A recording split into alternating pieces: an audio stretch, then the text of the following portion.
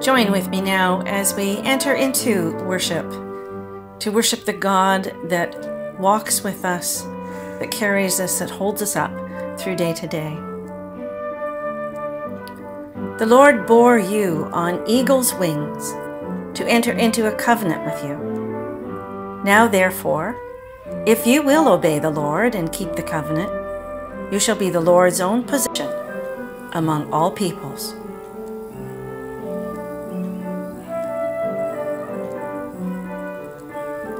The Lord bore you on eagle's wings to establish a colony of heaven on earth.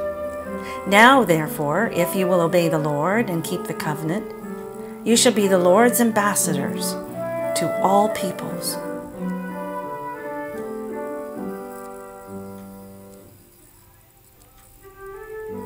Together we all say, all that the Lord has spoken, we will do. Let us gather in prayer. Lord, out of deep need we enter your holy temple, seeking your presence and your guidance. As Jesus charged his waiting disciples, deliver now your charge to us and lead us as he led them into the fields white with harvest, that we may become faithful laborers in your vineyard. Amen.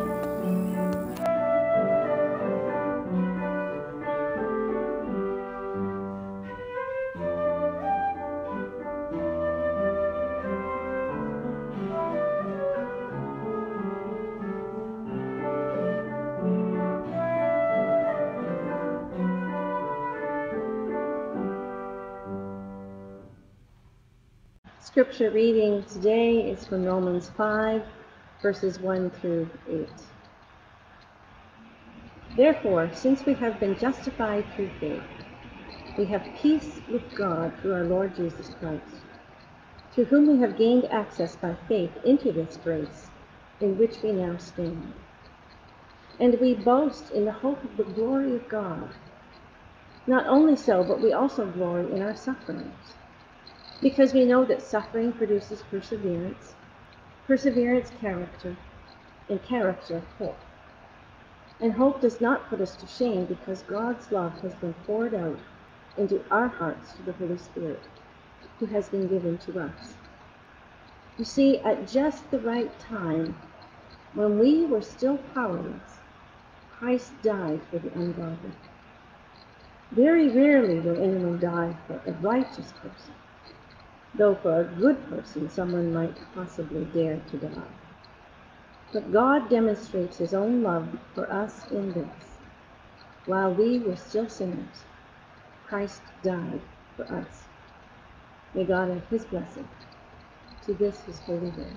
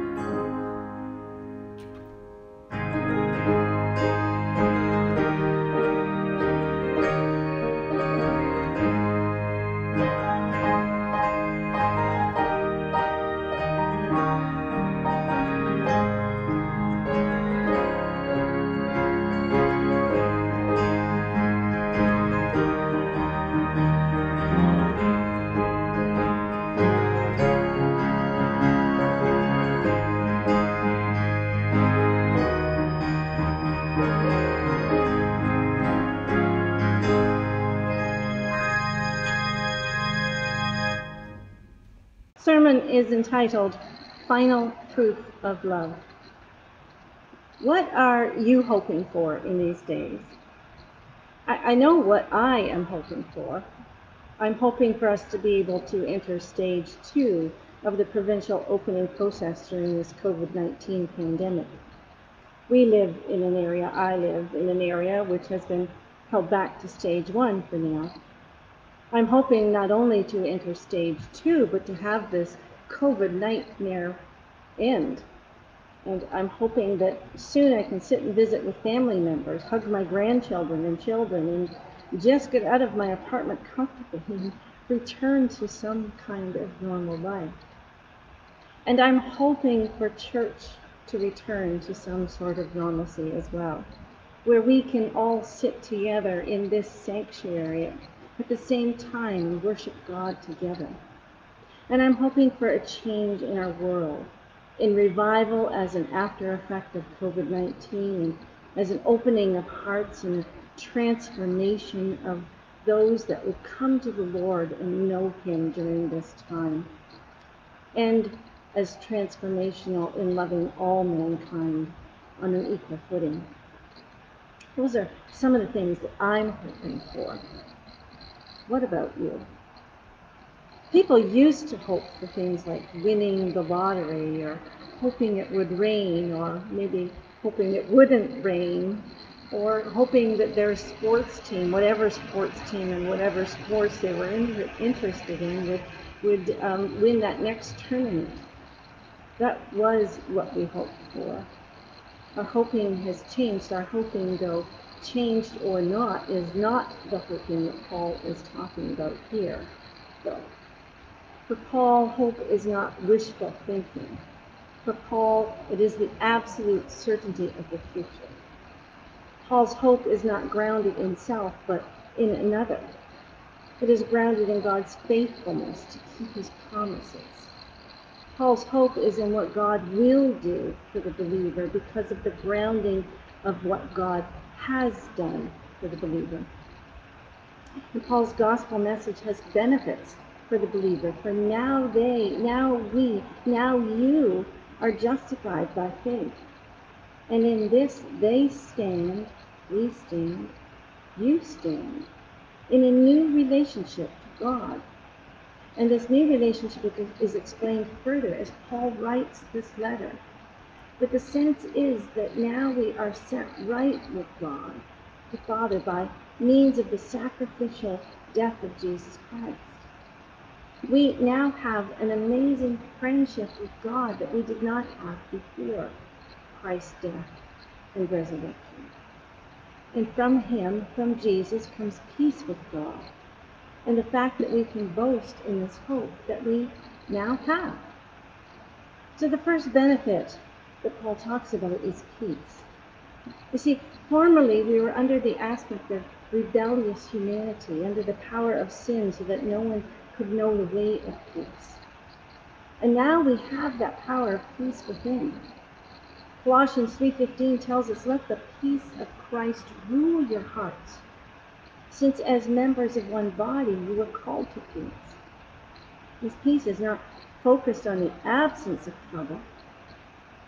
The peace is not related to our circumstances, but it is a goodness of life that is untouched by what happens around us.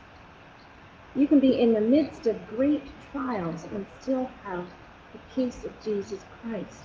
You can still have biblical peace within you. It's not easy, though. I know that, and it is easily stolen. Just look around at our daily news for uncertainty and unrest to rise up and overwhelm our hearts with anxiety. If we look at the success and joys of those around us, we can be lured into this never-ending longing for the possessions, the personality traits, and the positions in life that we don't have. An encounter with a difficult person, or with ever-changing technology, or with crimes of human dignity, we quickly take our peace. It almost feels like we have to daily fight for our peace. It's crucial now more than ever that we allow Christ's peace to rule our hearts. To feel Christ's peace in your heart, you must first focus. Our world continually demands our attention, and we struggle sometimes to keep our thoughts centered, our tasks completed. It is at times it's hard to focus. This focus, though, is crucial when it comes to our relationship with Christ. If you lack focus when you're trying to read Scripture, what happens? You feel lost. You may feel like you have no clue about what it is that you were reading, or how it is affecting you, or how it should inspire you, or touch you, or guide you, or correct you. Now, I'm not talking about memory issues here. I know that sometimes there's people that deal with memory issues and they can't remember yesterday, let alone a few minutes ago. I'm talking about focus issues. The two are very different. When our focus is gone, we are not connecting with the words. We are not connecting with what God is saying to us, to know the significance. In order to allow the peace of Christ to rule our hearts, it is important to recognize who the true source of peace is. 1 Thessalonians 3:16 says, "Now may the Lord of peace himself give you peace at all times, in every way." God is referred to as the God of peace over and over again in Scripture. And remember, our soul craves peace. Don't buy into the notion that an afternoon of solitude or a weekend at the beach will give you peace. Peace is not a serene setting or even a peace of mind. Anything or anyone who promises you peace is not being authentic with you. True and lasting soul peace is found only in one person, Jesus Christ, the source of all peace. And remember that everyday peace is a gift from God, and we must learn to defend it relentlessly. We must be ready to fight off every lie raised against God's character and his plan.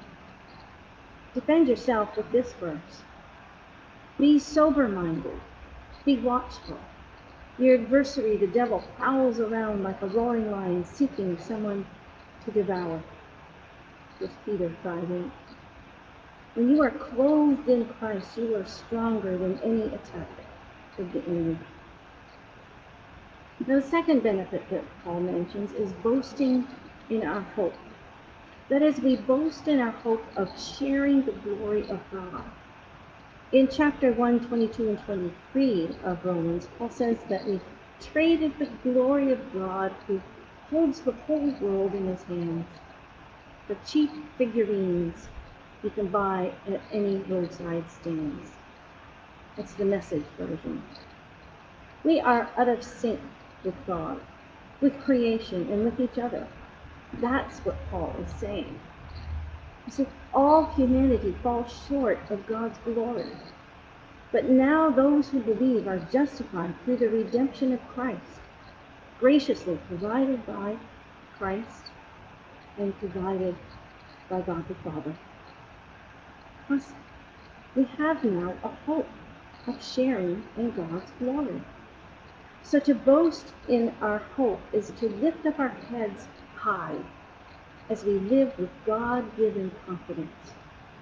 With the circumstances, and when the circumstances dominate your emotions negatively, we may ask, where is your faith?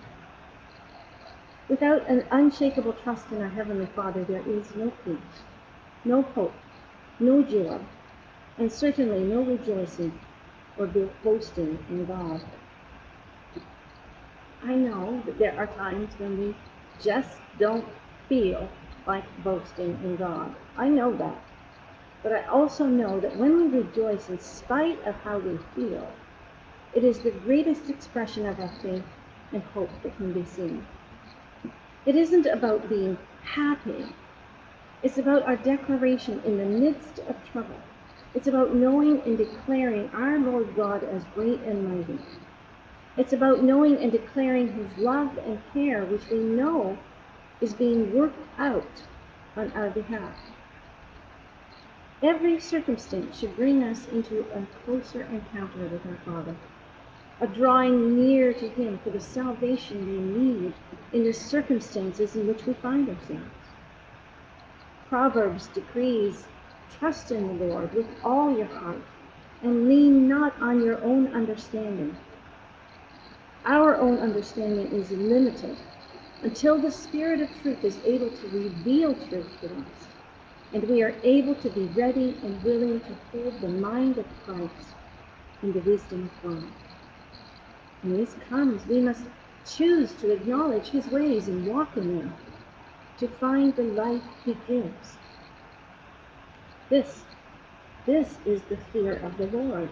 This is departing from your own wisdom. This is a turning away from the evil of self-will.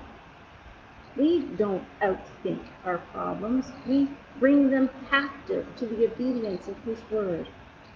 And we boast in the greatness and the glory of God. In verse 6, Paul, for the first time, associates suffering with God's love. Paul sets them together with God's grace and the unbeliever's faith. God's purpose for believers is that you and I will be conformed to the image of Christ, so that we might share in the glory that humanity rejected so long ago, and of which we fell short, and for which believers now hope. All of this Paul writes about in Romans 1:23, in 3:23, and in 5, verse 2. And in Romans 8:29-30 from the Message says, God knew what He was doing from the very beginning. He decided from the outset to shape the lives of those who love Him along the same lines as the life of His Son. The Son stands first in the line of humanity He restored. We see the original and intended shape of our lives there in Him. And after God made that decision of what His children should be like, He followed it up by calling people by name. After He called them by name, He set them on a solid basis with Himself. And then after getting them established, He stayed with them to the end, gloriously completing what He had begun. This is our hope. Until this hope is realized, Paul affirms God's love. Nothing can separate us from the love of God in Jesus Christ, our Lord. Christ saves. Christ justifies. Christ reconciles. The name embraces all our weaknesses. Jesus Christ, access to God's grace, where we stand. In that name we have peace. In that name we have hope. And in that name we boast. Jesus, the final proof of God's love for you and me. Amen. Lord God, we come before You and we cry, holy, holy, holy are You, Lord. You are the creator of all life, the abundant provider of all who trust in You. You are our strength and strong shield, and to You we come this day. May our hearts sing of Your goodness, and may praise flow from our lips as we stand in awe of You. O Lord, we thank You for Your great mercy, which binds us to You as Your children, a privilege we could not glean by our own works, but is due to the work of Your Son, Jesus Christ. His cross is our sign of Your great love and grace. Oh, Father, we come before You in prayer for this world and her people. We ask for forgiveness for our negligence toward You, for making idols of objects which hold no real value, and for setting aside all that is truth in You. We live in a world which is still shaken from COVID-19, and though there is recovery in our world, we still live in times which are at a standstill for many. This morning, Lord, I talked to our church about having hope and peace in You. We cannot live in such a way unless Your Holy Spirit is within us. And so we ask for a fresh falling of Your Holy Spirit upon us all. Whatever personal trial we are facing due to COVID-19, whether that's isolation, depression, loneliness, fear, financial stress, and anxiety. We ask that you meet us all in the midst of it. We watch the world fight against prejudice and in sometimes violent ways and sometimes peaceful ways. But Lord, may we all stand up against prejudice in our world. Psalm 18 reads, I love you, Lord, my strength. The Lord is my rock, my fortress, and my deliverer. My God is my rock in whom I take refuge, my shield and the horn of my salvation, my stronghold. I called to the Lord who is worthy of praise, and I have been saved from my enemies. The cords of death entangled me, the torrents of destruction overwhelmed me. The cords of the grave coiled around me, the snares of death confronted me. In my distress I called to the Lord, I cried to my God for help. From his temple he heard my voice. My cry came before him into his ears. Oh Lord, these are the words of King David as he cried out to you, and we cry out to you, Lord, for you to hear our voice from your holy temple, and to save us from the death of this world which surrounds us in the news, in the reports we read, in all we hear. It surrounds us, Lord, like the torrents of destruction which David mentions. But David did not leave his prayer or his words there, for he knew in whom he could turn to in times of trouble. For his words continue on, Lord. And he writes, to the faithful you show yourself faithful. To the blameless you show yourself blameless. To the pure you show yourself pure. But to the devious you show yourself shrewd. You save the humble, but bring low those whose eyes are haughty. You, Lord, keep my lamp burning. My God turns my darkness into light. With your help, I can advance against a troop. With my God, I can scale a wall. Oh, David saw it. David knew it, Lord.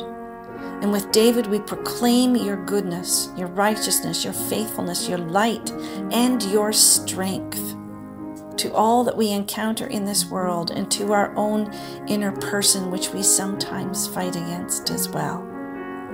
We stand firmly upon the foundation of Jesus Christ, and we know that whatever we may encounter in this world, we are victorious in him who died for us, in him who is resurrection to your right hand, and in him who died so that we might have life. Oh, have mercy upon us, Lord, we pray. We thank you for your great love and for our victory in Jesus. We proclaim it, and may we live it. And it is in his name we pray. Amen. May you have the peace of Christ in your heart as you go throughout this day, throughout this next coming week until we meet again. May you boast in that peace that you have because Jesus Christ gave his life for you. And may your peace transcend into the lives of those that come into contact with you, wherever they might be, whether they're just in your home or if you're out in the grocery store or wherever. Put the peace of Christ here. Amen.